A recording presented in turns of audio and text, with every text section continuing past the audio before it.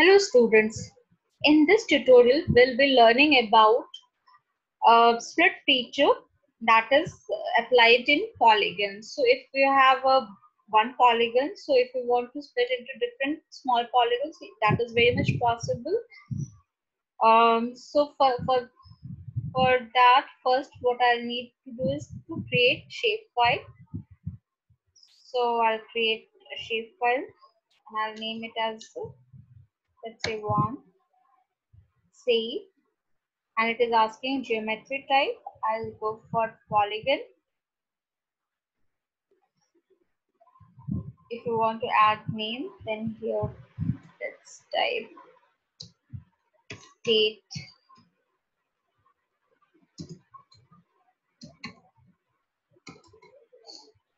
state B, state boundary. So my toggle editing is on. I'll add one polygon here.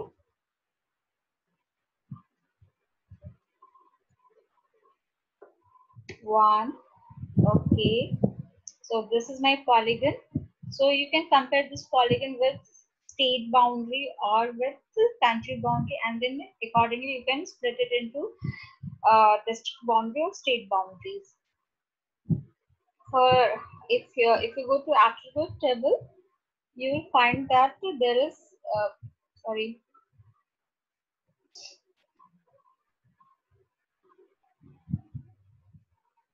We'll see that one ID is it has been created. Uh, if your next step is to go to split this polygon into smaller polygons. So here I have got this option, split feature.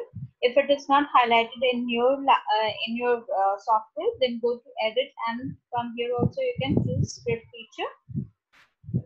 This is split feature, and then you have to start. First, you need to select this polygon, and after selecting this polygon, you have to go for split feature. So start slightly from outside, and then split it like this, and then right click. So two features are created. So see, two features are created like this. Again, you can split it into further polygons. If you want to further uh, divide this polygon into two parts or three parts, accordingly you have to select and then keep on splitting.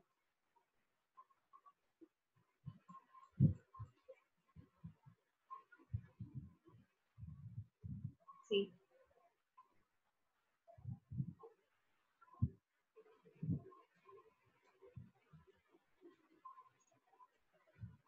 split feature.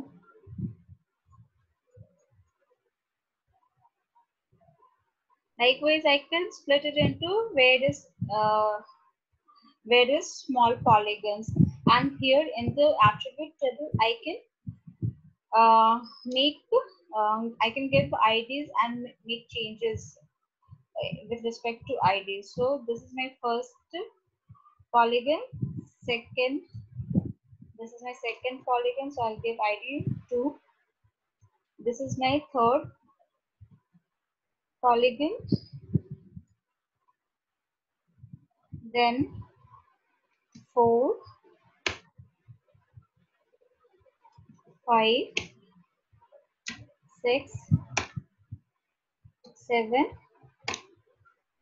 8.